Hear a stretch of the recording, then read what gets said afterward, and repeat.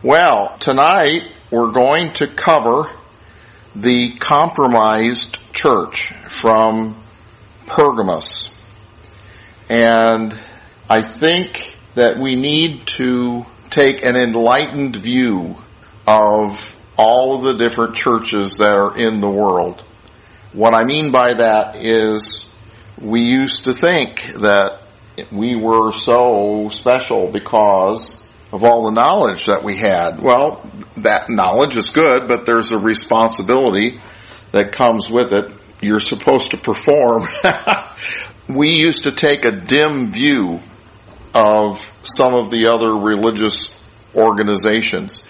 And that, I think, is a common thing among some churches. Not all, but some churches have the same kind of idea that they have better knowledge than others. They view others dimly. They persecute others.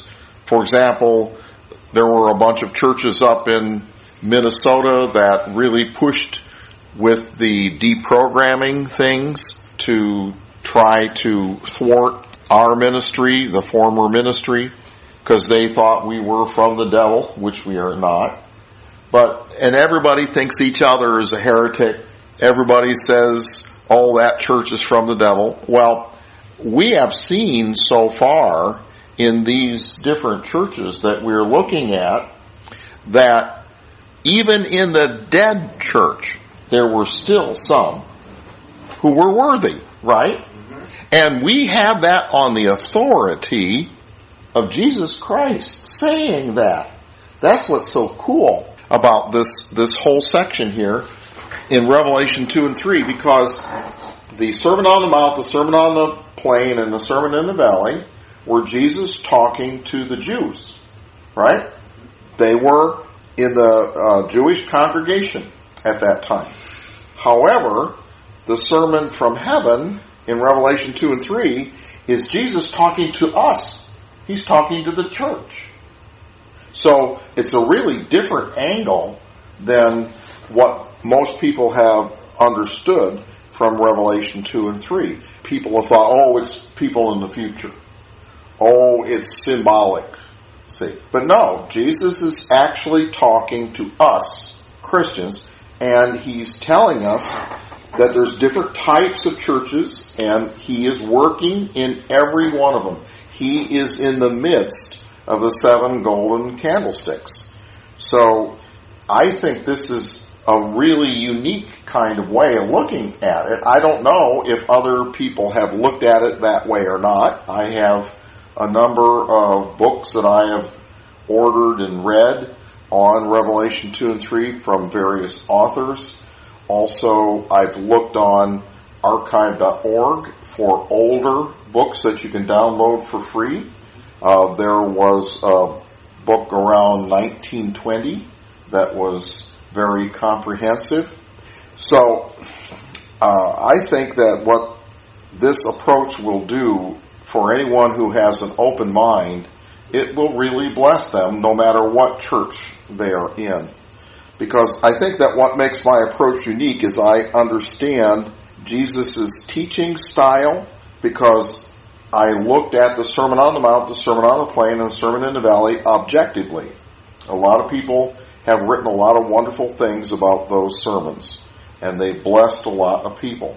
Although most of their approach has been subjective, where they saw something that really blessed them, and then they wrote on it.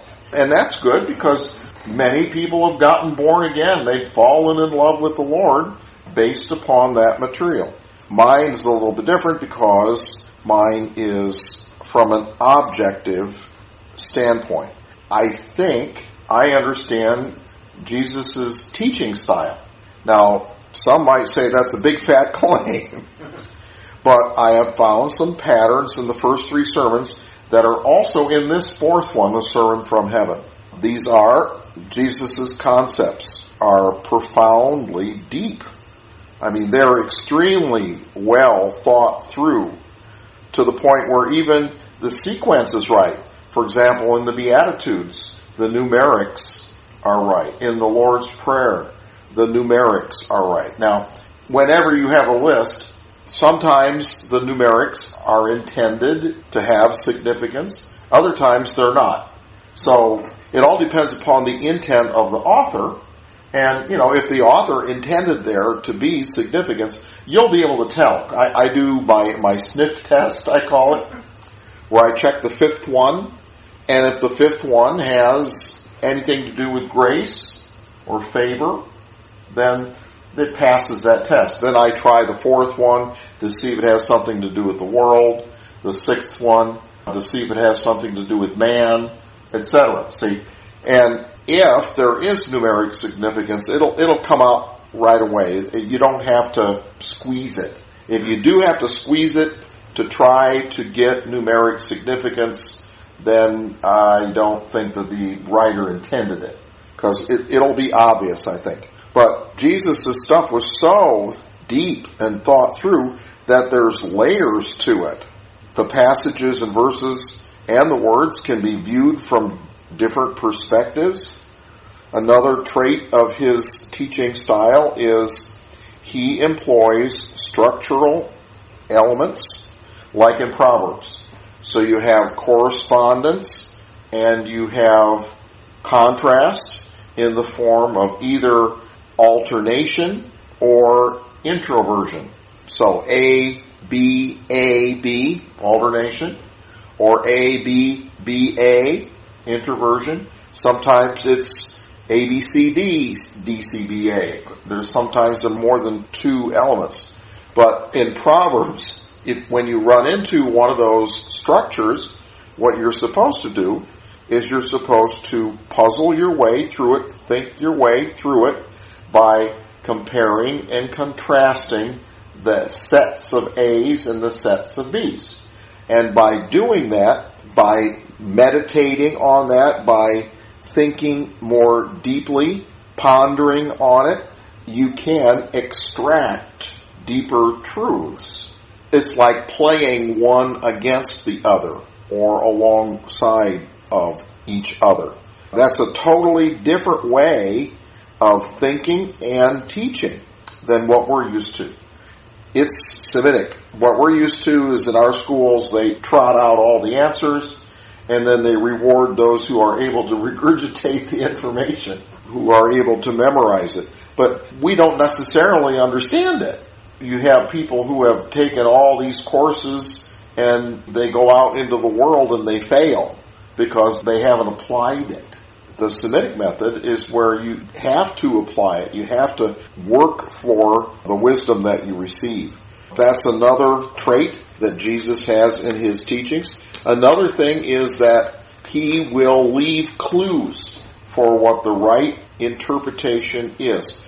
Again, we expect things according to the Aristotelian method of thinking and the scientific method. We expect to put something in the test tube and put it through a bunch of tests, and every time you put it in the test tube, it comes out the same.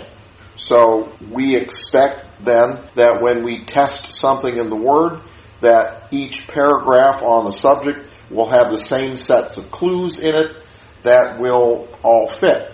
They'll be reproducible, and that's not the Semitic method, because what Jesus did is he'll list 4, 5, 6 principles, and in one of them, he will leave breadcrumbs to what the clue is.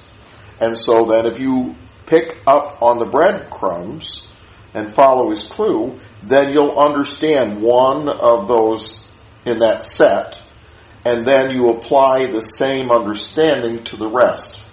That's very interesting. But once you follow the breadcrumbs and see it and then apply it, it makes so much sense. An example of that is in Matthew chapter 5. Go to Matthew chapter 5. This is in the third section of the Sermon on the Mount, where it is in the "you heard it's been said, but I say to you" portion. And there's 6 of those. You heard it been said, but I say to you. And the first one is the one with the breadcrumbs. And it sets up the pattern for all the rest. So in Matthew chapter 5, verse 21, he said, "You heard that it was said by them of old time, thou shalt not kill. And whosoever shall kill shall be in danger of the judgment.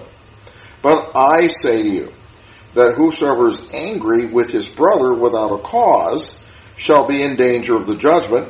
And whosoever shall say to his brother, Raka, shall be in danger of the council. And whosoever shall say, thou fool, shall be in danger of hellfire. Therefore, if you bring your gift to the altar, and there you remember your brother has aught against thee, leave there thy gift before the altar, and go thy way first, and be reconciled to thy brother, and then come and offer your gift."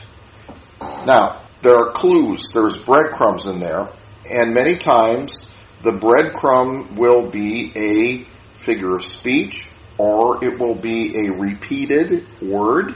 In this case, the breadcrumb, the clue, is the word brother. Brother is repeated throughout. So there's an issue with the brothers in this section. And he says, it says you shouldn't kill, but also you shouldn't be angry with your brother without cause. And also you shouldn't tell your brother Raka.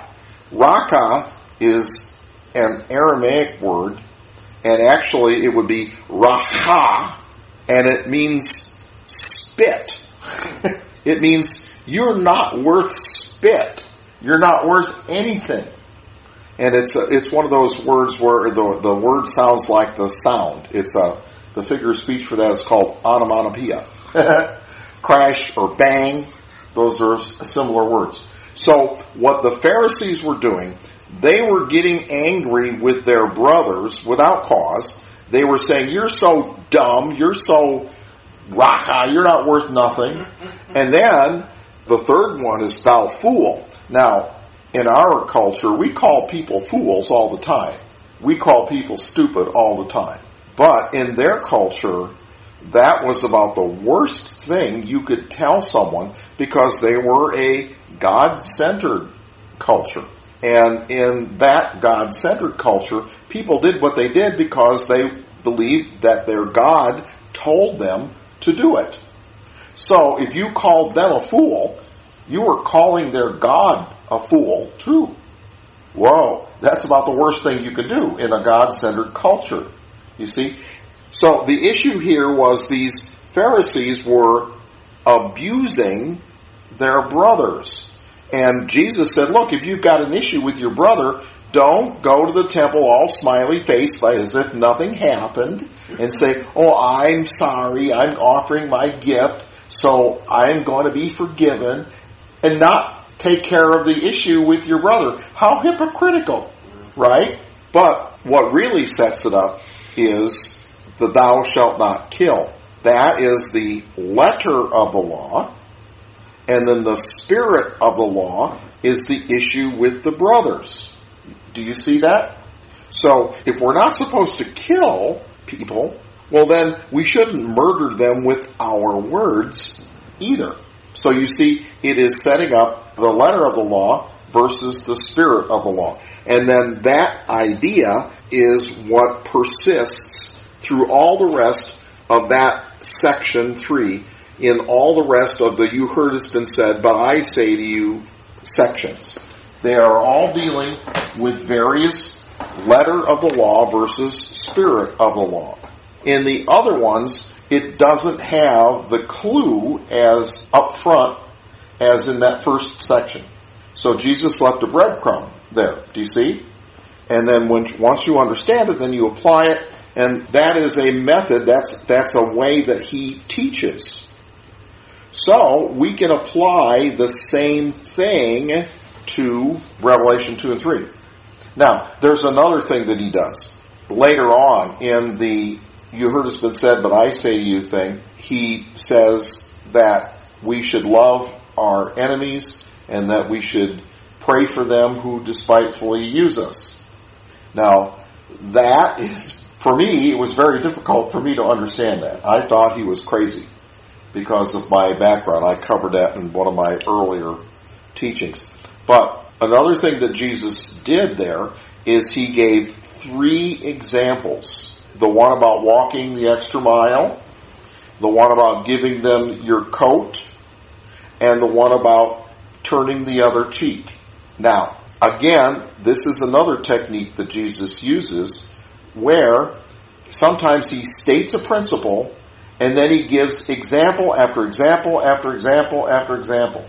He does that with the teaching on the hope where no man shall know, and then he gives example after example after example after example, illustrating, no, we're not going to know. There's just no way that anyone's going to know when the second coming and all of that other stuff is. It's a secret. Well, here, he gives 3 examples, and then he summarizes about overcoming evil with good. So those 3 examples, walking the extra mile, giving them your coat, and turning the other cheek, should not be separated from each other. They should be all treated together because they're all illustrating the same thing. People who don't understand that, they treat them all separately. But when you have something like that, then you can do what is done in Proverbs with the ABBA. You can play the examples against each other or alongside of each other to extract more depth. Okay? That is another technique that he uses. So, we can use this same technique with Revelation 2 and 3, because Revelation 2 and 3, again, it is so deep, it is so profound. There are levels in it. So we can play the different levels against each other or alongside of each other to derive more content. What has happened in the past is that equally smart scholars have written wonderful treatises about Revelation 2 and 3, but it looks like what they have done is they've decided which one of the 4 approaches they want, and then they tear apart the other 3, and they promote the one that they believe in. They write books about it, and they have teachings about it, and all this other stuff. Well, what's different, I think, in my approach, is I'm saying they're all right. Because they're all different perspectives of Revelation 2 and 3. Because that's pure Jesus Christ. It is deep, it's profound. Even the names of the towns are amazing, how it all fits. It is just so deep. When we play the different parts against each other, when we take the different layers and compare and contrast them, we'll be able to extract things that ordinarily, when you read it face value, you might not be able to infer. So, for example, in Revelation chapter 2, verse 12, this is to the Pergamos church.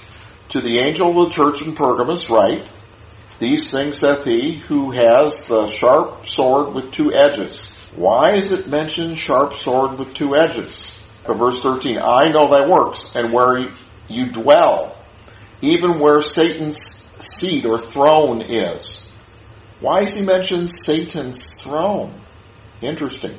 And you hold fast my name, and have not denied my truth, even in those days wherein Antipas was my faithful martyr, who was slain among you where Satan dwells. But I have a few things against thee, because thou hast there them that hold the doctrine of Balaam, who taught Balak to cast a stumbling block before the children of Israel, to eat things sacrificed unto idols, and to commit fornication.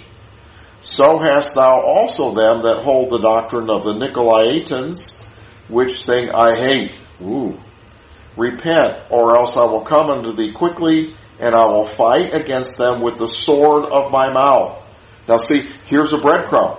Earlier it talked about the sharp sword with 2 edges, and here it's talking again about the sword of my mouth.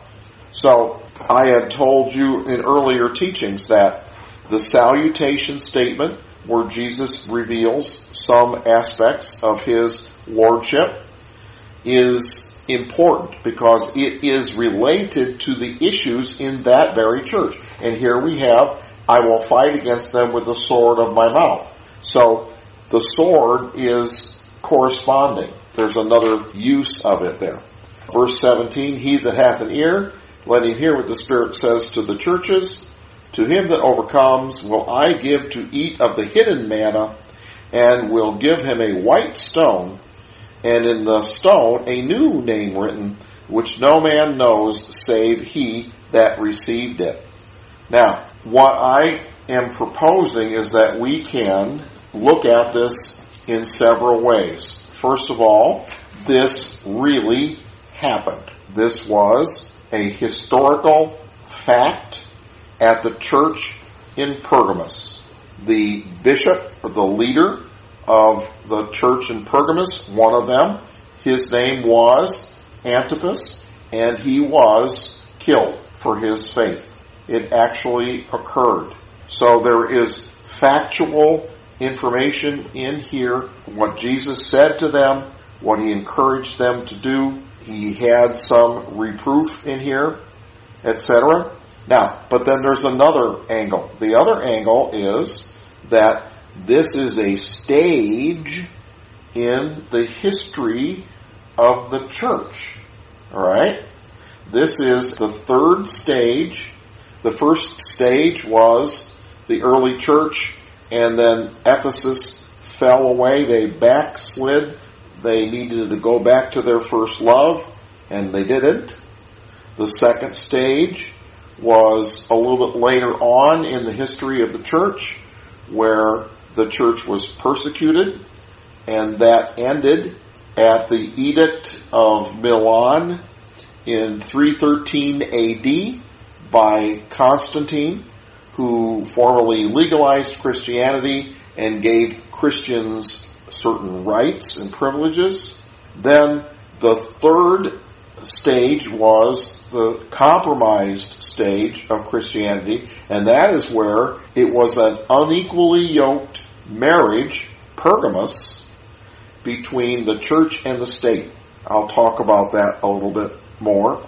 And then, of course, we get the Thyatiran church, which was later on in the Dark Ages, and then finally the dead church, the church of Sardis. So, we need to look at this section here as the marriage of the church and the state and the things that occurred there. You see, if you look at it that way, then it actually reveals the strategy of Satan's attack. And also, it reveals a strategy of the Lord to counter it. So you have the Ephesus church. What happened to the Ephesus church? Well, the adversary tried to infiltrate it. The adversary tried to take over the church by sending false apostles, because that's the most efficient way of countering an organization, is if you can take it down from the top. You see, when we're standing, we expect to have flack from the world. So if the world calls us bad names, well, that's the world. We're used to that. However, if a fellow believer attacks you, that hurts, right? Because you don't expect it. And it's even worse if that is a leader in the church, if they lead you astray.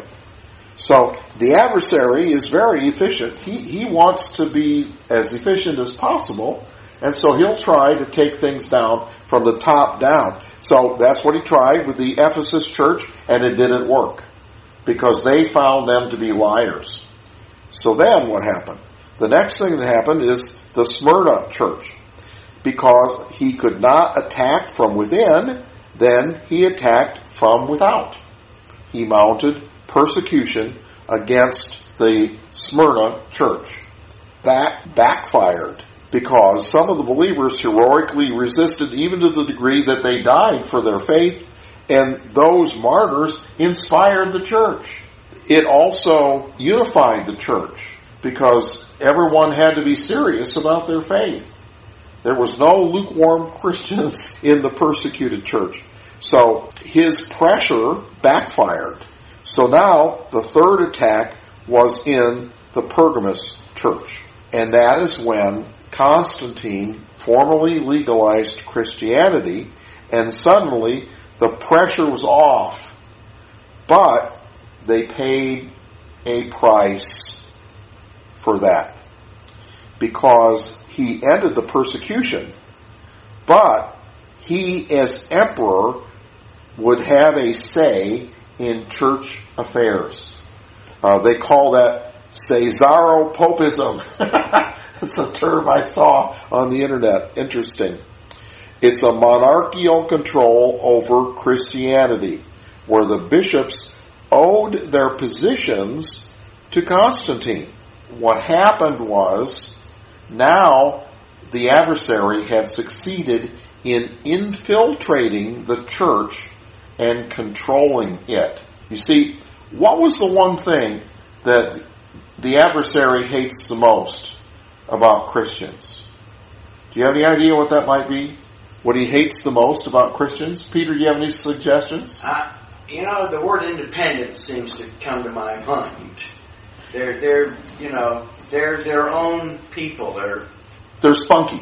Yeah. Okay, they're good people. They fight against wrong. But what spiritually really gets him? Do you know? What's the one thing that he regrets the most about the crucifixion? He didn't know what was going to happen. Exactly. 3 days later. Well, he anticipated that Jesus would rise again from the dead. Yeah, but the day of Pentecost, he didn't. Exactly. He didn't know about that. And what was the thing that, had he known, he would not have crucified Jesus? Christ in us. Exactly. Yeah. The great mystery, right? That we got spirit back, because that was his enemy. That was what could defeat him. Exactly. He had just one Jesus to contend with when Jesus was here upon earth. Yeah. Now, obviously, he wasn't going to win. Because how can you win against God? God created the adversary. So the adversary is never going to defeat God. Also, God has foreknowledge. And the adversary, he's really smart, but he only has 3 knowledge. He always comes up short. So he's always going to lose. So his loser mentality is to take as many people with him as he can. But now, trying to analyze insanity, you really can't do that. But that's the closest I can come to. So anyway, he only had to deal with one Jesus when Jesus was here. He knew that he was going to lose. It was prophesied, right? But he didn't know the mystery. Because now, instead of just one Jesus, there's Christ in you, and Christ in you, and Christ in you, and Christ in you. What are you going to do about that if you're the adversary? I'm going to make sure you don't learn about it. Right. I'm going to hide it from you. And that's exactly what happened. Within a decade, all Asia had left Paul, right? Mm-hmm. Paul was the one to whom the mystery was given to make it known. And within a decade of the height of the church in Acts 19, so mightily grew the word of God and prevailed. How did that happen? Because it was Christ in you, and Christ in you, and Christ in you, and Christ in you. Within a decade of that, all Asia had left him. And what happened? Well, they brought in all these other doctrines that are listed in 2 Timothy, right? So he buried the great mystery. And then, to make sure that it didn't come back, he tried to take over the church. See? These are the stages. He tried to send in false apostles. That didn't work. He tried persecution. That didn't work. But see, then he good copped, bad copped them. Because when the persecution was lifted, they were glad that it was lifted, but they accepted the deal from Constantine. Do you see how that worked? So he got his influence that he needed because his goal was Sardis. He wanted to kill the church. But the church is a thing of God, and it's hard to kill it because it's spiritual. Okay? And God is there working, and Jesus Christ is working, and the angels working. You just can't come in and do it. But he had a plan to infiltrate, and that's what happened with Constantine. Constantine even tried to use Christianity as a force to unify the empire. He used the church as another arm of control. And that's the main issue that we're going to see here, is this compromised church was a church in which the control was in the hands of the adversary. It's another arm of control where the church and the state were working for the Roman Empire.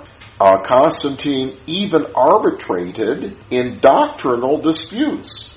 The most famous one was the doctrine of the Trinity between Arius and Athanasius. At the Council of Nicaea, Constantine paid for everyone's way to get to the Council of Nicaea, but the bishops from the east had to come in over land, which takes a lot longer. But the bishops from the west could come by sea, because Nicaea was near a port. So it actually occurred that the western bishops had gotten there, and they convened when they had enough, but they didn't have a bunch of the bishops from the east. And the bishops from the east did not believe in the Trinity, but the bishops from the west did, because they were affected. One of the other things that occurred that I didn't mention was that when Christianity was legalized, it was flooded with pagans that converted to Christianity. Well, when you convert to Christianity, I don't care where you come from, you still bring some bad habits with you, right? You still bring some ideas with you from prior involvement, and it takes a while, it takes a lot of good teaching to change that. Well, they didn't do that. They were overwhelmed with all of these pagan people in the church. And so at the Council of Nicaea, Constantine himself proposed the official position regarding what they believed, and he rammed it through the approval process. And this was done before many of the bishops traveling over the land from the eastern part of the empire could arrive and have a say. So they'd already decided, and then when Arius and some of his followers refused to agree to what they had all decided, and you can imagine, here are these bishops that owe their freedom now to the emperor, and the emperor is there in the meeting, and he proposes the solution. Now, what are you going to say to that? Are you going to argue with the emperor who has the power of life and death over you? Not only does he sign your paycheck, but he has the power of life and death too? It was really intimidating, I would think. But Arius and two of his followers refused to go along with it. So the bishops judged them, and they excommunicated them from the church. Well, then what Constantine did, he added his level to it by pronouncing civil judgment on them, and he banished them into exile. So they got the double whammy. They got excommunicated from the church religiously, and then civically, they got banished from the empire. This is where Constantine started to use the power of the government to enforce the beliefs in the church. A bad precedent. So he used secular power to establish doctrinal orthodoxy within Christianity. Another example of that was later on, there was a bunch of believers from North Africa who refused this influence from Constantine. So he had them all excommunicated, and then he sent the army out and killed a bunch of them. So that set the precedent within the Christian church that followed ever since, that if you really vehemently disagree with people, you have the right to declare them heretics, persecute them, and worse. That was all started with this marriage of the church and the state. So you see, it's all about control. See, there was a huge influx of pagan converts to Christianity, and that overwhelmed the church because they brought their pagan beliefs with them. For example, they observed a winter solstice festival, Saturnalia, and that was converted into Christmas. Then they also observed a spring fertility festival, and that was converted into Easter. So, and those still have pagan trappings today. Well, if our highest holy days still have a lot of pagan trappings to them, what does that say about the rest of Christianity? A lot of paganism came in at this time. Some of the things were addressed by the Protestant Reformation, and other things have not. Now, we look at, in that light, Revelation 2:12. To the angel of the church in Pergamos write, these things saith he who has the sharp sword with two edges. What is the sword? What is the sword? It's the Word. The Word of God, right? Mm-hmm. But this is a sharp sword with two edges. Okay? It's sharp. It's not dull. It's precise. Right? It's accurate. And what verses does this bring to mind? Look at Hebrews chapter 4, verse 12 and 13. See, we're looking at this in light of the Lord's function in the compromised church, where there's a lot of paganism, a lot of wrong ideas coming in. Hebrews chapter 4, verse 12 and 13. For the word of God is quick and powerful and sharper than any two-edged sword, piercing even to the dividing asunder of soul and spirit and of the joints and marrow, and is a discerner, a critic of the thoughts and intents of the heart.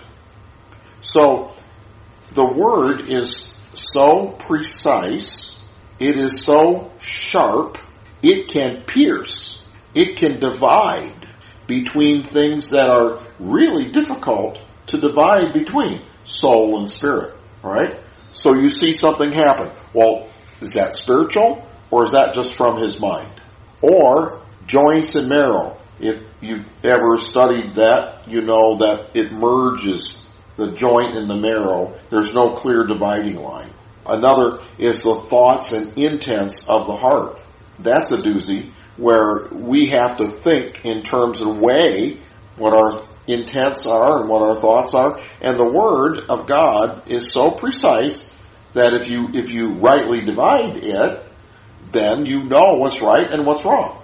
So, in the climate of all of these pagan ideas coming into the church, what did they need to do?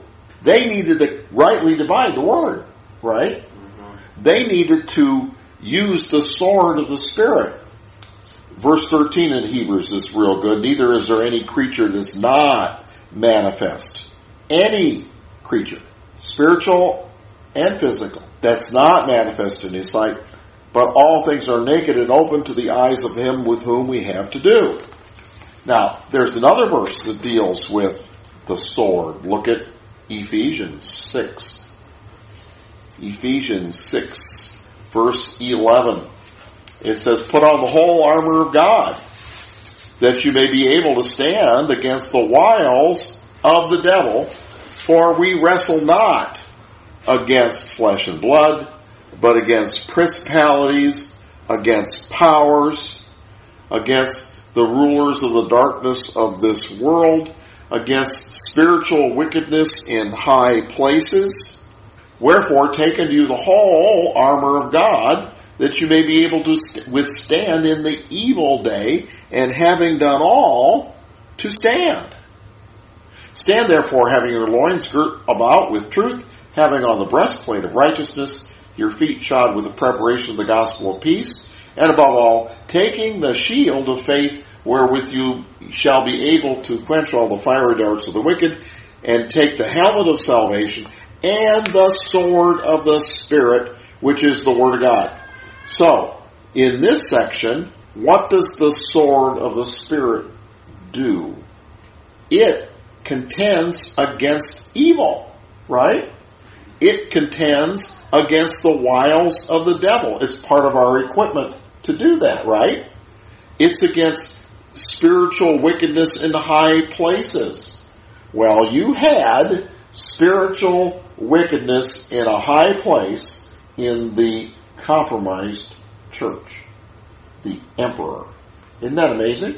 So, the focus here, the lordship function of Jesus that is given in Revelation 2:12, he says, "These things saith he who has the sharp sword with two edges."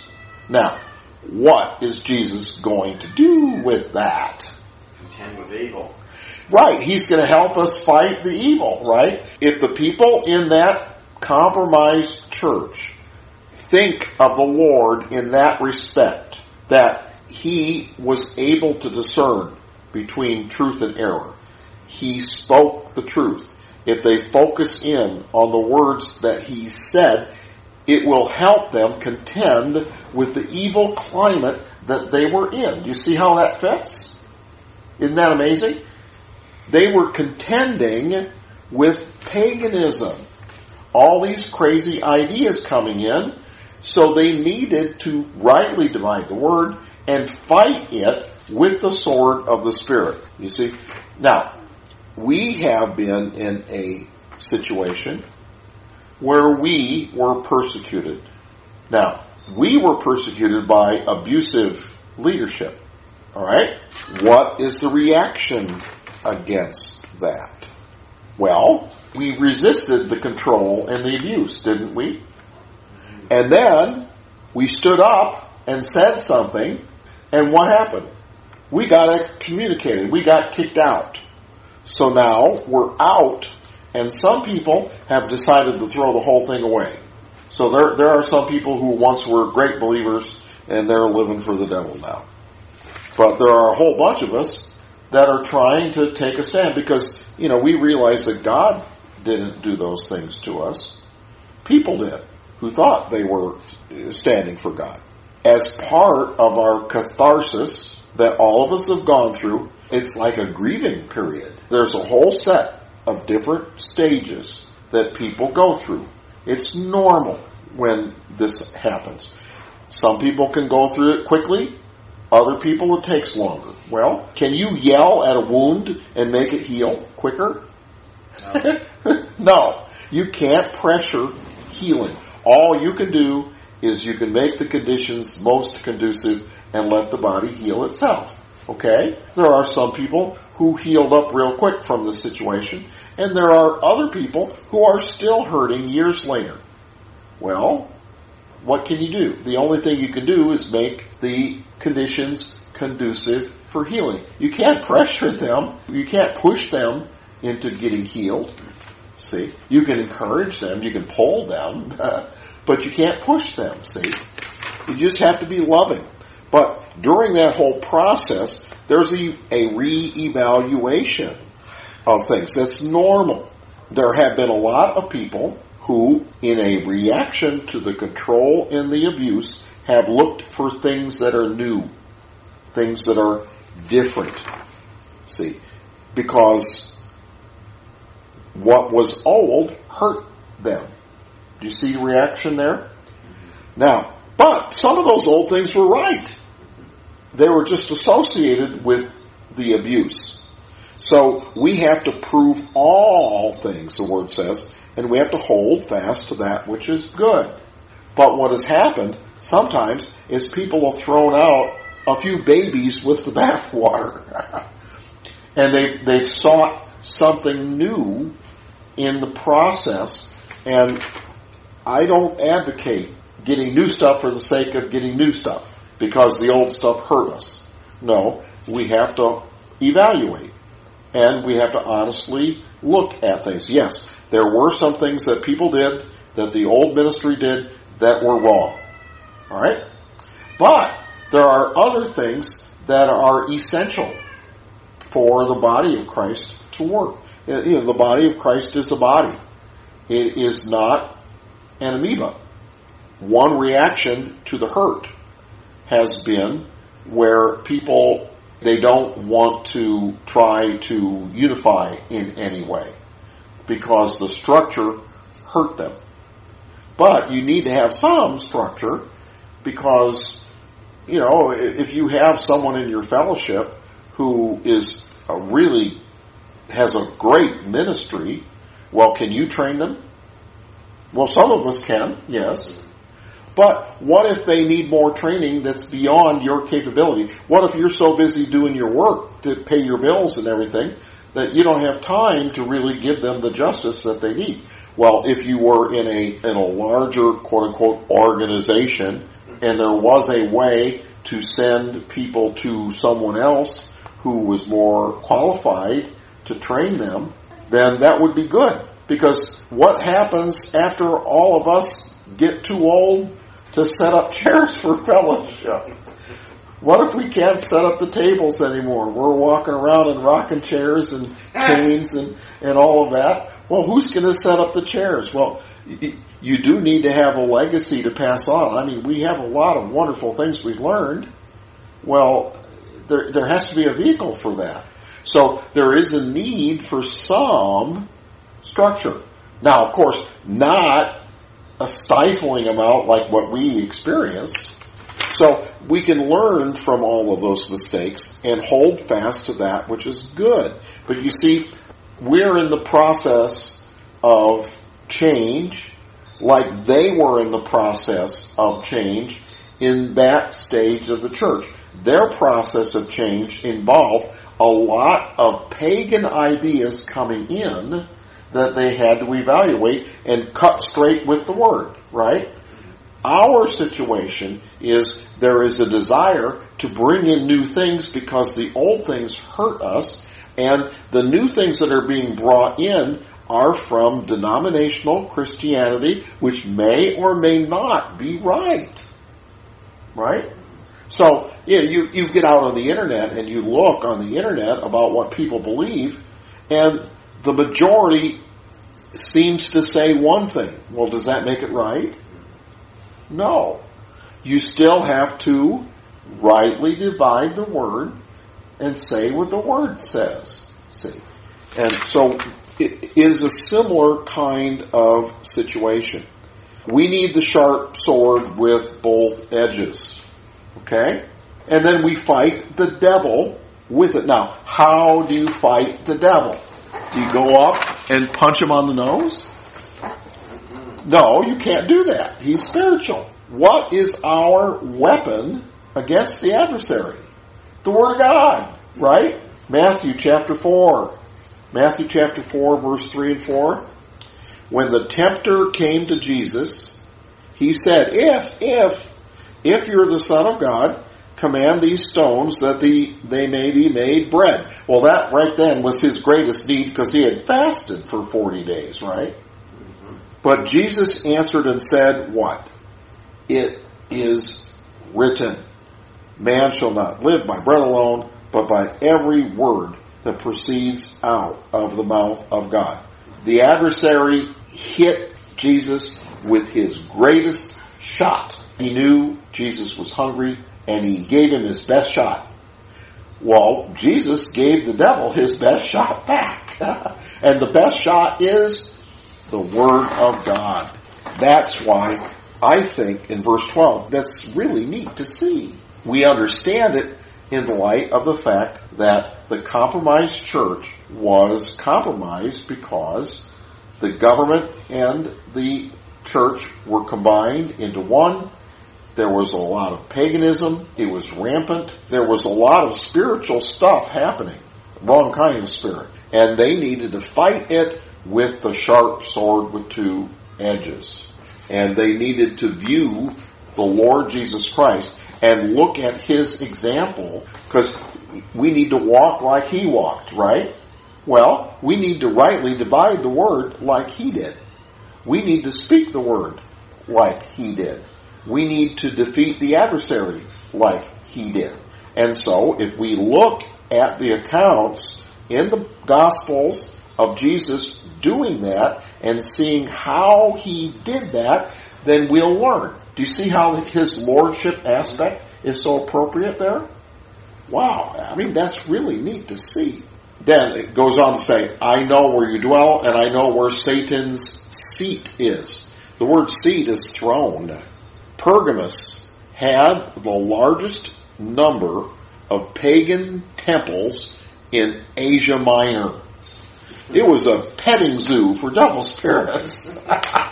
It also used to be the Roman capital of Asia Minor until Augustus Caesar moved it to Ephesus in 27 BC.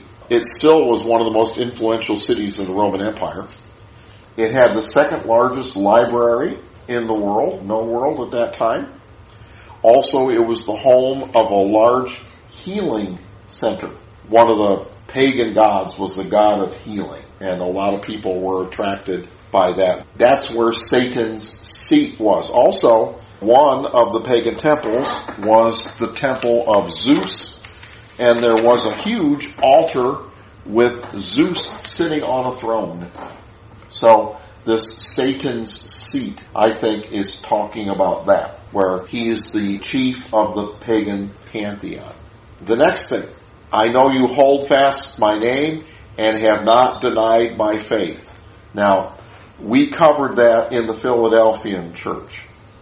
So I'm not going to cover that here. We don't have enough time. And then he talks about Antipas, who was his faithful martyr. Antipas, there's not much in recorded history that's provable history. There's a lot of tradition about Antipas. The tradition says that Antipas was both the leader of the church in Pergamos, and he also was a dentist in the healing center. They didn't have as sophisticated tools with dentistry as they do today, but they still had people who specialized in treating teeth. As a believer, he prayed for people and healed them. And because there were so many pagans in town, he cast out a lot of spirits. Mm-hmm. And the pagan priests complained to the authorities that he was casting out so many spirits that the authorities came down on Antipas with the normal thing that they did, which was you have to pledge allegiance to the Roman Empire because we question your motives. And part of that pledge of allegiance was to offer a pagan sacrifice, and Antipas refused, so they killed him.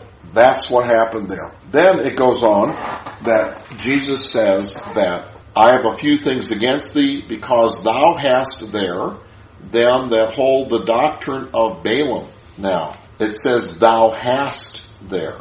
So there were people inside the church that held this belief, this influence from Balaam. So there, the attack was internal. It came from regular believers in the church. And the reason for that is because there was such a huge influx of pagans into the church. That's what happened. They had the influence of Balaam. Now, this is something that I did not know what it was. Because when you go out and look at all the writings from the book of Revelation, chapter 2 and 3, and you get into what people think that this doctrine of Balaam was, it's sort of like what we heard about Paul's thorn in the flesh. Where people would say what Paul's thorn in the flesh was their pet peeve. And so you get all these different ideas of what Balaam's error was, the doctrine, it says, the doctrine of Balaam. And so you have all these different writings where people write about their pet peeves of what these different things were. But it says what they were. It says, who taught Balak to cast a stumbling block before the children of Israel. What does a stumbling block do? Makes you trip. Makes you fall. Makes you trip. Over. Right? Now, this is a spiritual term. It causes you to sin. Right? A stumbling block is something that is put in your way. When you're stumbling, you're not walking. That's right. Right? Falling. You're falling. It's a spiritual term. And see, we have to think of this in terms of a pagan, devil spirit-filled situation where there's a lot of temptations going on. You have all these people with all these crazy notions from paganism that have become Christians. They have all these superstitions. Like a common superstition we have is to not walk under a ladder. Right? Another common superstition we have is to not break a mirror. Another common superstition people have is to not let a black cat cross your path. Now, then, what are you supposed to do if one of those things happens? How do you counteract it?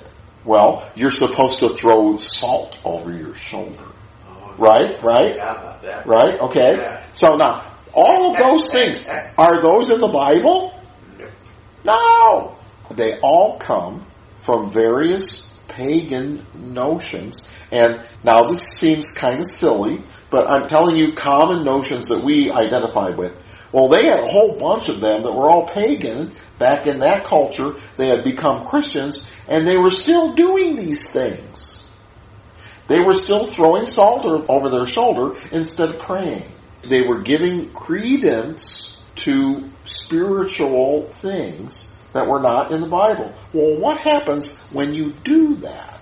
You open up trap doors for the adversary, right? You give him cause. You give him entree into your life. See, the adversary is a bully. And if you go to a fortune teller and get advice, the adversary says, you owe me something now because you went to one of my people and I gave you something. So I own you now. That is what the adversary, he's a bully. If you start dabbling in these spiritual things, he feels he has a piece of you. And what does the adversary do? He tries to get you to stumble. He tries to get you to fall. And the way that it works, it's like a whirlwind. It's like a tag team wrestling. Some spirit comes in, tries to whack you on the head, and before you have a chance to recover, another one comes in and whacks you in a different direction, and pretty soon, if you don't stand up against it, you're going in a tizzy. You're going in a circle, and that is what the whirlwind was in the book of Job. One after another, after another, after another, trying to get you to go down the drain. That's what the adversary wants to do. That's all involved in the stumbling block concept. All right? Next thing is to eat things sacrificed unto idols. Well, what is that? And to commit fornication. Now, we think of committing fornication as the act of illicit sex out of wedlock, etc. But we also know that this fornication is a spiritual term, right? It's a symbolic term, where you become unequally yoked, like it says in 1 Corinthians 6, with evil. Alright? So if the fornication has a symbolic connotation, why can't the eating unto idols have a symbolic connotation? You see, what happens to the stuff that you eat? It sustains you. It becomes part of you. So this eat things sacrificed unto idols also can have a second idea to receive things from paganism into your thoughts, into your habits, into your life. Like what you eat sustains your life. Now, I think though that the clearest way of understanding this stuff with Balaam is to look at the record about Balaam, which I believe is in Numbers 22. Now, also, who was Balaam? Balaam, I think, was sort of a quasi-believer. He was not from the children of Israel. He was someone in the Levant area, Middle East, and his ideas about the true God would have come from Abraham through the Arabs, through all the other people, because there was a number of different peoples that were related to Abraham, right? And they believed in God. When Moses went into Midian and he met the priest of Midian, they believed in the true God. Now here, this incident here is after the 40 years of being in the wilderness. They'd had the law for 2 generations, for 40 years. This guy, Balaam, he had not learned the law. He's sort of a quasi-believer, I think. He was like a local soothsayer. Here is this Balaam guy. Numbers 22:1. And the children of Israel set forward and pitched in the plains of Moab on this side of Jordan by Jericho. And Balak, the son of Zippor, saw all that Israel had done to the Amorites. So Moab was sore afraid, and there were many, and Moab was distressed because of the children of Israel. Verse 4. And Moab said to the elders of Midian, now shall this company lick up all that are round about us, as the ox licks up the grass of the field. And Balak, the son of Zippor, was king of the Moabites at that time. So he sent messengers, therefore, to Balaam, the son of Beor, to Pethor. You know where that is. Which is by the river of the land of the children of the people, to call him, saying, behold, there is a people come forth out of Egypt. Behold, they cover the face of the earth, and they abide over against me. Verse 6. Come now, therefore, I pray thee, curse me this people, for they are too mighty for me. Peradventure I shall prevail, that we may smite them, and that I may drive them out of the land. For I know that he whom you blessest is blessed, and he whom thou cursest is cursed. Now, so here's this Balaam guy. He has a reputation for blessing and cursing, right? Is that a normal reputation for a prophet? I don't think so. A prophet is someone who stands for the true God, who encourages people to stand upon the word, right? He fights against error. Now, if you are a pagan person and you want someone cursed, who do you go to? It wouldn't be a prophet, I guess. No, you wouldn't go to a prophet. You'd go to a witch, right? You'd go to an enchanter, a wizard, a soothsayer. See, that's why I'm saying that this Balaam guy is sort of an iffy guy. He's sort of a quasi-believer kind of guy, okay? Plays both sides. Yeah. He's an AC/DC guy. Sorry about that. He applies enchantments. We're going to see this. Verse 7. And the elders of Moab and the elders of Midian departed with the rewards of divination in their hand. Ooh. There's some hooky-pook words here. They came to Balaam and spake unto the words of Balak. So this was payment. We're going to see in some of the other records that talk about Balaam that he was enticed by payment. Verse 8. He said to them, lodge here this night, I'll bring you word again, as the Lord shall speak unto me. And the princes of Moab abode with Balaam. And God came to Balaam and said, what men are these with thee?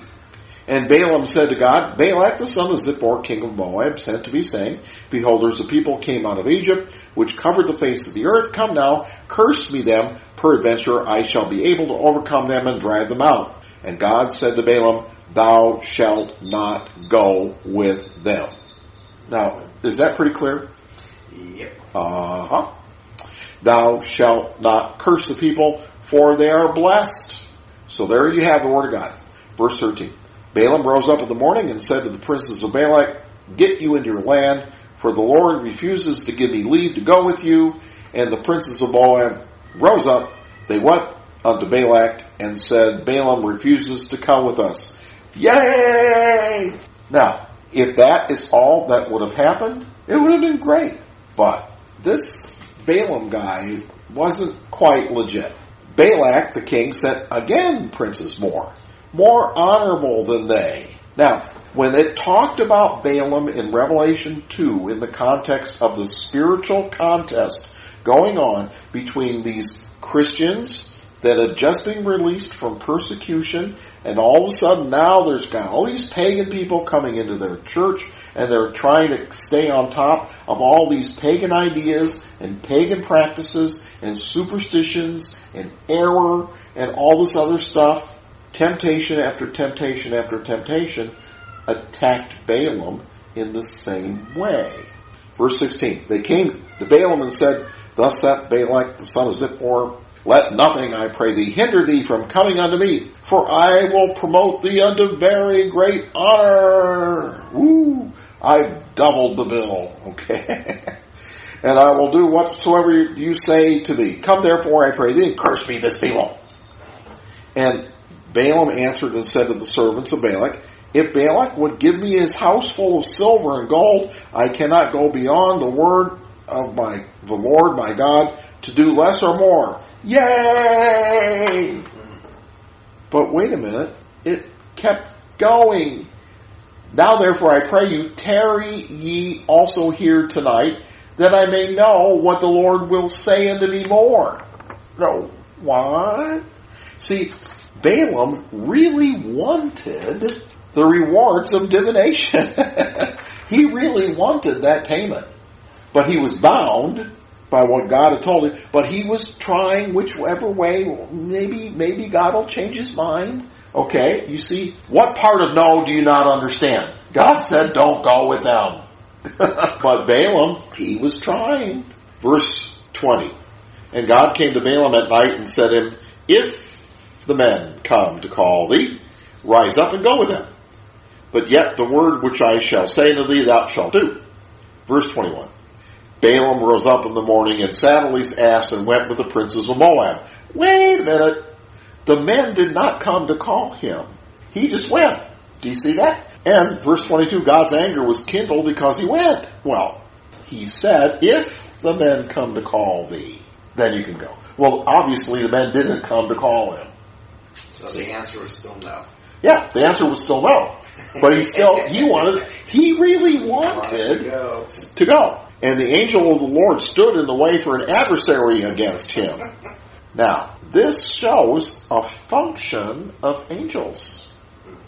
They can marshal external circumstances. A lot of stuff that happens. Now, I'm not trying to say we worship angels. I'm giving the credit to God, because God told the angel what to do.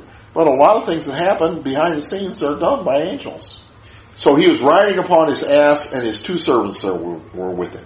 Verse 23. And nobody saw the angel except the animal. The ass saw the angel. Verse 23. The ass saw the angel of the Lord standing in the way, and his sword drawn in his hand, and the ass turned aside out of the way, and went into the field. And Balaam smote the ass to turn her into the way. And the angel of the Lord stood in the path of the vineyards, a wall being on one side and a wall on that side. And when the ass saw the angel of the Lord, she thrust herself into the wall and crushed Balaam's foot against the wall. And he smote her again. And the angel of the Lord went further and stood in the narrow place where there was no way to turn either to the right hand or to the left. And when the ass saw the angel of the Lord, she fell down under Balaam. And Balaam's anger was kindled. And he smote the ass with a staff. And then, verse 28, Balaam was so far out of fellowship, God had talked to him before, but evidently he was so out in left field, God couldn't talk to him in any other way than to open up the mouth of the ass. And she spoke. She said to Balaam, Hee-haw, what have I done unto thee, that thou hast smitten me these 3 times? And Balaam, matter-of-factly, he starts talking back to the animal. Oh, this is so funny. Because thou hast mocked me, if I had a sword in my hand, I would kill thee. It's one ass talking to the other. And the ass said to Balaam, Hee-haw, have I not thine, which thou hast ridden ever since I was thine unto this day? Hee-haw, did I ever do this unto thee? And he said, Nay. So, who's talking like an ass now? Oh, and so the donkey says, now you're talking my language. Then the Lord opened the eyes of Balaam, and he saw the angel of the Lord standing in the way, and his sword drawn in his hand. And he bowed down his head and fell flat on his face. And the angel of the Lord said to him, Wherefore hast thou smitten thine ass these 3 times? Behold, I went out to withstand, because thy way was perverse before me. Balaam wanted that payment any way he could possibly get it. And then the angel says, And the ass saw me and turned from me these 3 times. Unless she had turned from me, surely now also I had slain thee and saved her alive. And And Balaam said to the angel of the Lord, I have sinned, for I knew not that thou stoodest in the way against me. Now therefore, if it displease thee, I will get me back again. Now, here, the princes of Balak are there too, and his two servants. They probably did not see the angel. So what do they think? This Balaam guy needs a new ass. His ass is out of whack. This Balaam guy, why does our king think so much of him? He's fallen on his face, so not only does he have a bad ass, he's uncoordinated too. So, and the angel of the Lord said to Balaam, go with the men, but only the word that I shall speak unto thee, that shalt thou speak. So Balaam went with the princes of Balak. And when Balak heard that Balaam was come, he went out to meet him unto the city of Moab, which is in the border of Arnon, which is in the utmost coast. And Balak said to Balaam, did I not earnestly send to you to call thee? Wherefore thou camest not unto me? Am I not able to promote thee to honor? So, more enticement, more temptation. And Balaam said to Balak, lo, I'm come unto thee. Have I now any power at all to say anything? The word that God puts in my mouth, that shall I speak. So, and Balaam went to Balak, and they came to Kirjath Huzoth. You know where that is, right? Mm-hmm. And Balak offered oxen and sheep and sent to Balaam and said, and the princes were with him. And it came to pass on the morrow that Balak took Balaam and brought him to the high place of Baal, to the temple, that thence he might see the utmost part of the people. So it was on a high hill. And Balaam said to Balak, build me here 7 altars and prepare me here 7 oxen and 7 rams. And Balak did as Balaam had spoken, and Balaam offered on every altar a bullock and a ram. And Balaam said to Balak, stand by thee, burnt offering, and I will go. Peradventure the Lord will come and meet me, and whatsoever he shows me, I will tell thee. And he went to a high place. And God met Balaam, and he said to him, I have prepared 7 altars. I have offered upon every altar a bullock and a ram.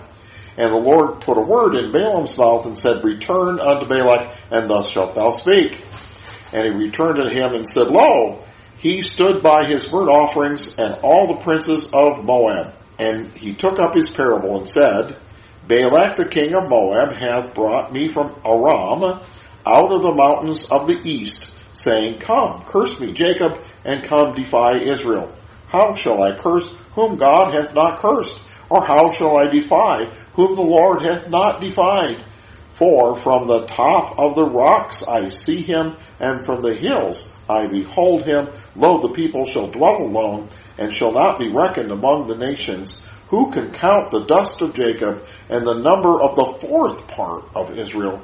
Let me die the death of the righteous, and let my last end be like his. And Balak said to Balaam, what have you done? I told you to curse them, and behold, you blessed them altogether. And he said, must I not take heed to speak that which the Lord hath put in my mouth? So then what happens? Well, Balak says, well, how about 2 out of 3? How about 2 out of 3? Balak said to him, come, I pray thee, with me to another part, another place from whence thou mayest see them. Thou shalt see but the utmost part of them, and thou shalt not see them all, and curse me them from thence. And he brought him up to the field of Zophim, to the top of Pisgah, another mountain, and built 7 altars, and offered a bullock and a ram on every altar. And he said to Balak, stand here by your burnt offering, where I meet the Lord yonder. And the Lord met Balaam and put a word in his mouth and said, go again unto Balak and say to him. When he came to him, behold, he stood by his burnt offering, and the princes of Moab there too. And Balak said to him, what hath the Lord spoken? And he took up his parable and said, rise up, Balak, and hear, hearken to me, thou son of Zippor. God is not a man that he should lie, neither the son of man that he should repent. Hath he said, and shall he not do it? And hath he spoken, and shall he not make it good? Behold, I have received commandment to bless, and he hath blessed, and I cannot reverse it. He hath not beheld iniquity in Jacob, neither hath he seen perverseness in Israel. The Lord his God is with him, and the shout of a king is among them. And the prophecy about the Messiah coming from this funny guy, this quasi-prophet guy. And look what great word. God is not a man that he should lie. That verse, wow. Verse 22, God brought them out of Egypt. He has said, as it were, with the strength of a unicorn or a rhinoceros. Look at verse 23. Surely there is no enchantment against Jacob. Well, Balaam was an enchanter. Neither is any divination against Israel. Balaam was a diviner. That's what his trade was.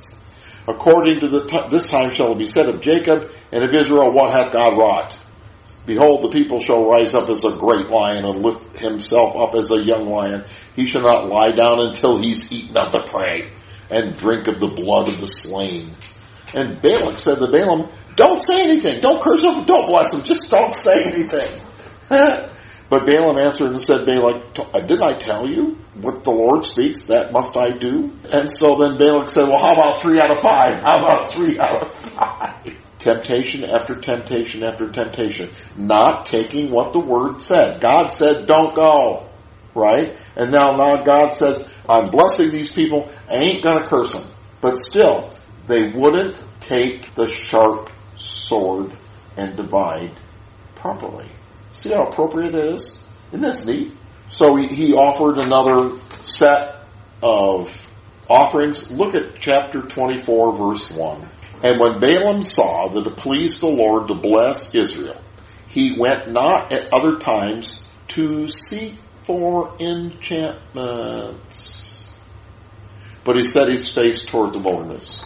See? To seek for enchantments. What is that? Well, that was what he was not supposed to do. Tea leaves, dowsing rod, reading tarot cards, reading palms, some kind of a thing that would have a spiritual overtone. See, that's why I say this Balaam guy wasn't a real prophet like we think of a prophet. He was sort of a quasi-prophet guy. You know what? Later on, Joshua's army kills Balaam. Now, if he was a real prophet, would they have done that? No. This is really something to see. This is the doctrine of Balaam that it talked about in Revelation 2. Enchantments, divination. It's all about control. Controlling through prophecy. Because if you tell someone what to do and you're a prophet, you exercise control. Look at 2 Peter chapter 2 verse 15. Here it talks about Balaam again. They've forsaken the right way and are gone astray, following the way of Balaam, the son of Bosor, who loved the wages of unrighteousness. Well, he did. He wanted to get that payment any way he could. Jude 11. Jude, verse 11. Woe unto them, for they've gone in the way of Cain and ran greedily after the error of Balaam for reward.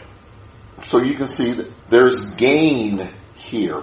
What does the word say about gain? Look at 1 Timothy chapter 6, verse 3. 1 Timothy chapter 6, verse 3. If any man teach otherwise and consent not to wholesome words, even the words of our Lord Jesus Christ, and to the doctrine which is according to godliness. What is the doctrine that's according to godliness? It's the great mystery. That's something out of the Marvelous Mystery Tour class. Verse 4. If he's not according to that doctrine, he's proud, knowing nothing, but doting about questions and strifes of words, where comes envy, strife, railings, evil surmisings. Well, that is exactly what was going on in this church with all those pagan people who had come in. They were challenging what the believers were saying, asking questions, trying to draw parallels between what they had believed before in their pagan religion and Christianity. Getting into arguments, strifes of words. Verse 5, perverse disputings of men of corrupt minds, destitute of the truth, supposing that gain is godliness. Wow. If you look at corrupt leaders in the church, what do? They gain from their people. They gain. They get riches. They get control. They demand favors. Now, there is nothing wrong being a leader and receiving financial support, because, you shouldn't muzzle the ox that treads the corn. And as a ministry grows, then there need to be certain people who have an adeptness that are full-time for that ministry, so the ministry can grow, so they can minister. Sure, there's a lot of other lay people that are part-time and all of that. That's fine. It's okay for that to happen if they're not gain-minded. See, we're not in it for the money, we're in it for the service. And when people give, that helps. But you cannot. How can you minister to someone and try to figure out how to bless them if you're fighting off thoughts about how you can take advantage of them? Ooh. But see, let's say, here's a situation where you were a leader and some woman makes herself available to that leader in a sexual way. Well, you've got to take a stand and say no. You have to. Because if you do it once, what's going to happen? Every other woman that comes to you, you might have in the back of your mind what happened to the other situation. And you got to fight that off. Well, how can you believe to heal someone, minister to someone, get revelation for someone, if you're fighting off thoughts like that? Gosh, you just cannot give into that at all. You cannot give in to anything like that to gain from someone that's in your congregation. Because if you give into that, if you do that, then from then on, you're going to have to fight off thoughts in your mind about that situation. How terrible. So never do it. God said no. What part of no do you not understand? Okay, but let's ask him again, but a different way. Yeah, right.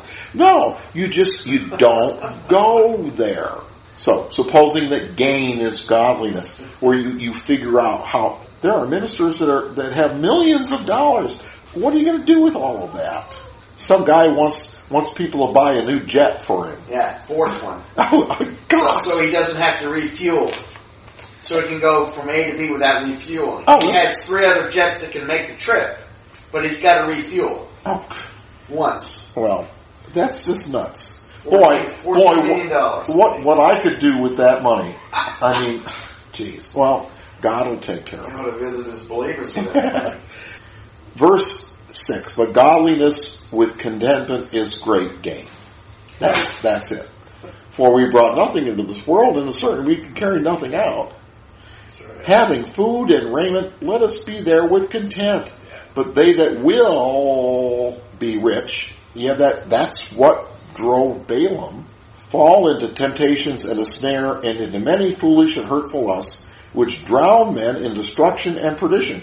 You know, in the parable of the sower, the riches impeded those people that were in that category, and they did not bring forth fruit unto ripeness and to fruition. Look at verse 10. For the love of money is the root of all evil. Money is not the root of all evil, but the love of it is. It's the root of all evil. Why? Because with money you have power. With money you have control. The love of money is a gateway enticement. A gateway enticement. You know how people talk about certain drugs being a gateway drug? Supposedly if you partake of this drug, then it'll be an entree into a lifestyle full of drugs because it feels so good or whatever that you just get addicted. Love of money, that power there, is a gateway enticement. It is spiritual means of control, and that was what was happening in Pergamos with the emperor controlling the church and the adversary through the emperor controlling the church. But look what else. Acts 16. Acts 16, verse 16. Came to pass as we went to prayer, a certain damsel possessed with the spirit of what?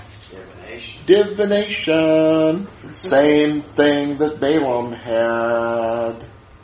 Do you know what the Greek word is for that? Pouthanos. What word do you get from that in Greek into English? Is that python? Python. What does a python do?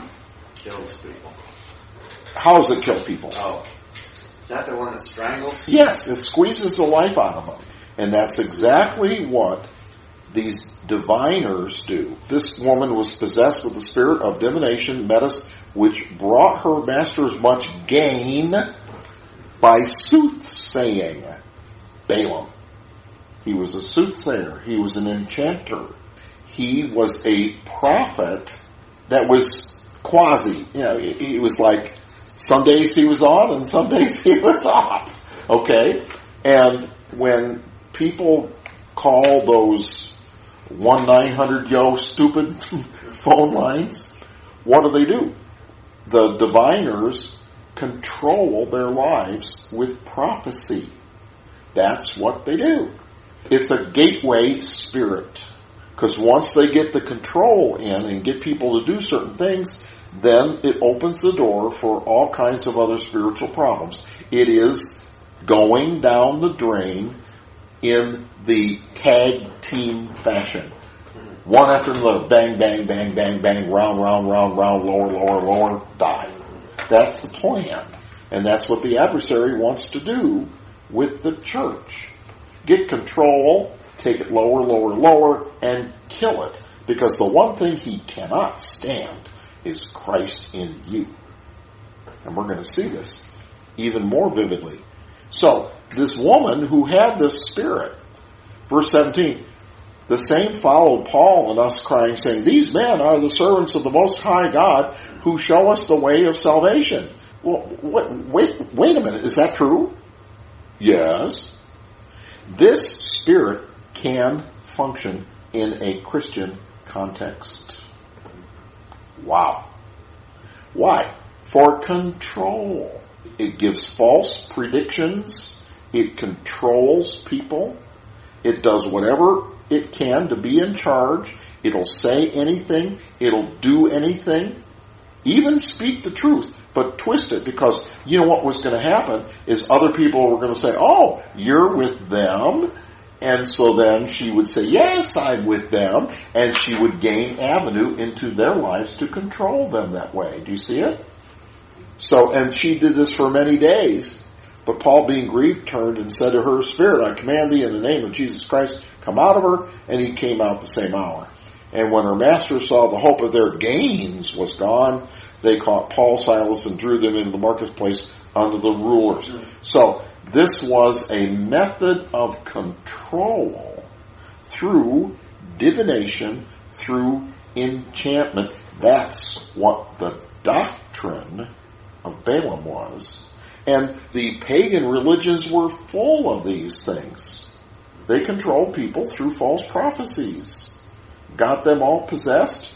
That's how the church fell during this time and became the compromised church. Now, the next thing is the doctrine of the Nicolaitans. What is that? Well, whatever it is, it's something that Jesus hates. Whatever it was, is something that Jesus hates. And again, you go out and you look at what this doctrine of the Nicolaitans was, and there's a lot of different theories. One theory is that it related to Nicholas, who was one of the believers who was ordained along with Paul in Acts 13 in Antioch. Then they say, well, this Nicholas guy, he fell to the wayside and people were following him. Another theory was that it was syncretism. What syncretism is a combination of Christianity and paganism. Well, I don't think that it was syncretism, because that's what the doctrine of Balaam was. See? And Nicolaitan is something separate, right, from the Balaam. So it can't be the same thing. The third thing is what I think it is, and that is from the etymology of the word Nicolaitan, which is from Nikeo, which is to conquer or to have victory, and Laos, people. It is to conquer the people. And it was the establishment of a clergy laity system where you couldn't do anything without the blessing of the bishop. And what does that do? That annuls the functioning of the individual members in the body. It hampers the body of Christ. It stifles the Christ in you. You see it? So it is where you couldn't do anything without the bishop. And what's very interesting is you have, and I always mix these two up, Irenaeus and Ignatius. These are two church fathers.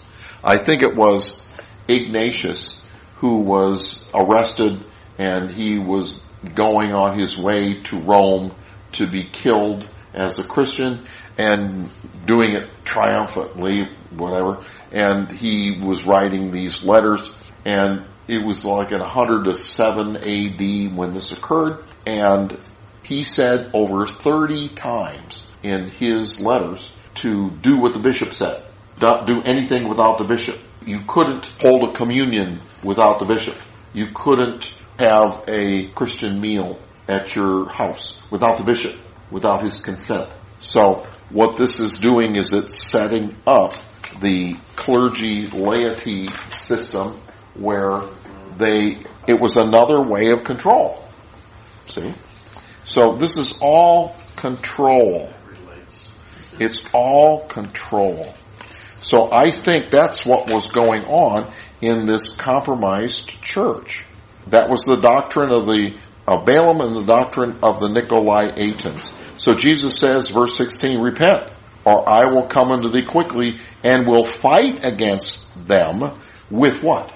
The sword of my mouth. Now, how is Jesus going to fight against these Nicolaitan guys and the Balaam guys with the sword of his mouth? How is Jesus going to do that? Well, is Jesus going to come down and do it?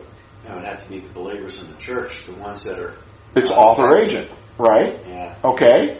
Jesus is going to send agents to do it. And they're going to speak the word, and they're going to speak judgments. Isn't that something? You better repent, or I'm going to send my agents to do it.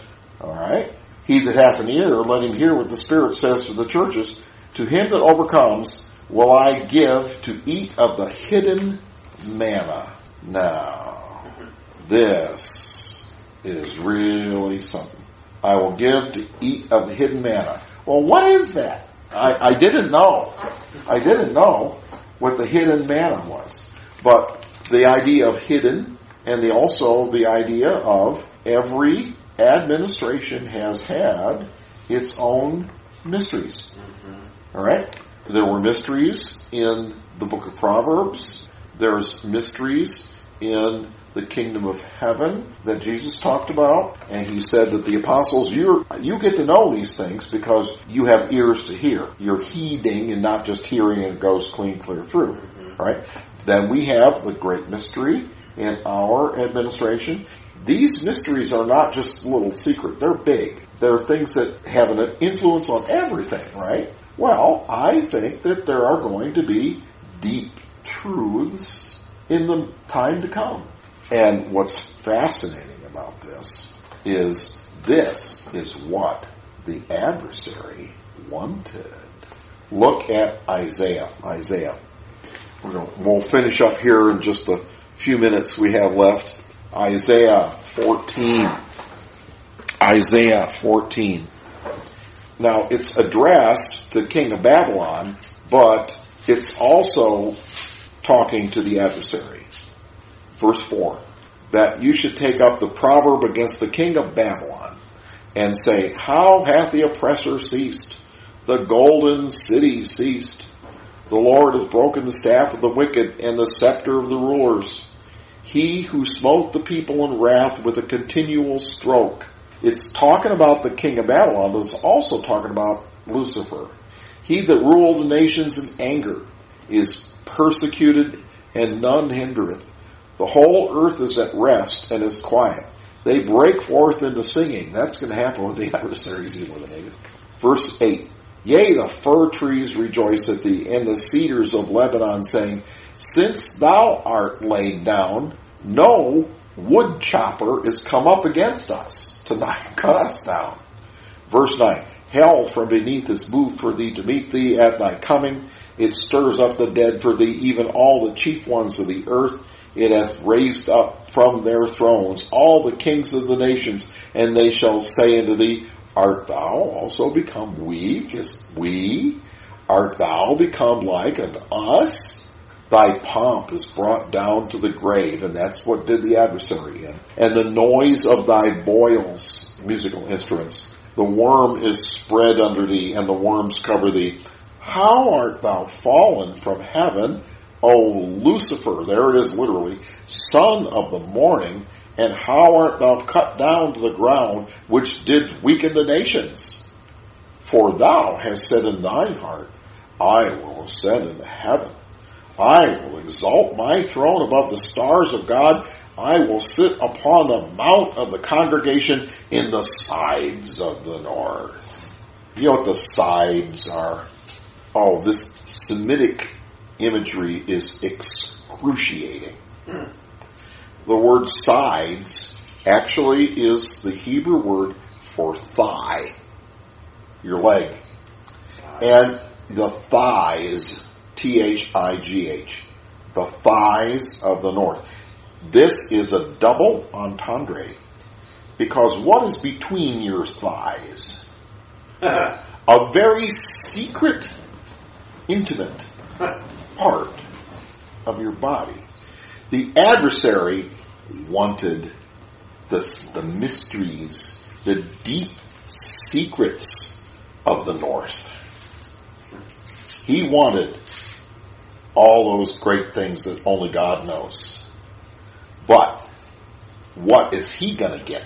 Look at verse 15. Yet thou shalt be brought down to hell to the sides of the pit. The adversary, instead of knowing the deep secrets of eternity, he is going to know the deep secrets of Gehenna. Wow. Oh, that's what I say. Excruciating. Oh, can you imagine that? He wanted the hidden manna. He wanted those deep secrets. And he is going to get the opposite. He's going to intimately know all the crevices of hell. Oh my gosh. Oh, wow. Instead, Jesus promises, we are going to know and receive the hidden manna. Instead of eating things unto idols, we are going to eat the hidden manna. Do you see that? Isn't that fascinating? Because see, the hope promises also apply to their situation. See, the whole allure of enchantment, of divination, of that kind of control, where you can control your future, or supposedly, or you can control someone else's future by going to the soothsayer, by going to the witch or the warlock and having them place a curse. See, all of these things are part of paganism. They're part of the allure of paganism, where you have that kind of control, and so then you are privy to the secrets of the future. You eat of that. You live off of that. You get your jollies from that, see? The opposite of that is what Jesus offers the faithful. You shall eat of the hidden manna. Wow. Oh man. I mean, this is just really, it's so neat. Then the second promise is, I will give him a white stone, and in the stone a new name written, which no man knows, saving he that received it. In one of the previous teachings I read from Pillai's work about that, this was when, if a man violated a woman that he was not married to, there were several outcomes to that. The first one was they would be stoned.